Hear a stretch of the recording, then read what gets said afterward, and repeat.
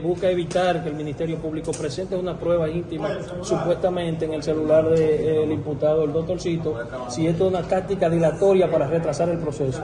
Mire, más allá de esas oposiciones que ha hecho la defensa técnica en el día de hoy contra cada una de las pruebas que ha presentado el Ministerio Público y que de hecho ya fueron admitidas en la fase preliminar y han sido admitidas por este tribunal, hay una intención de dilatar el proceso.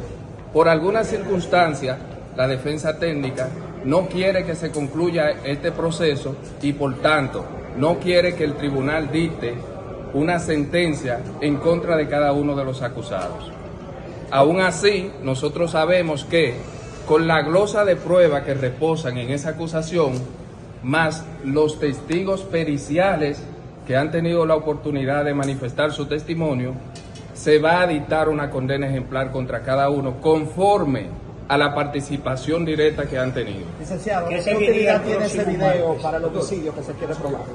¿Perdón? ¿Qué utilidad tiene ese video, el supuesto video íntimo, para el homicidio que se quiere probar?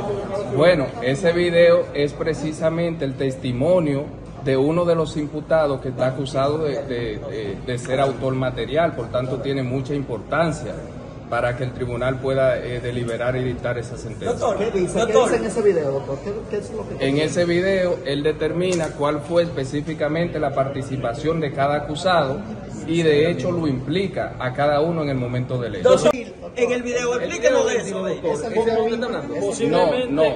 Nosotros nos referimos al video que ha sido presentado por el Ministerio Público el día de hoy, que de hecho se cumplió con todos los requisitos legales porque fue hecho a través del DICA y es la declaración del imputado Luis Alberto Brito. Nosotros no nos estamos refiriendo a ningún video de contenido sexual porque en ese sentido habría que preguntarse a quién le convendría la filtración de ese video para invalidar después en el juicio de fondo otros elementos de prueba que ya existen. Doctor.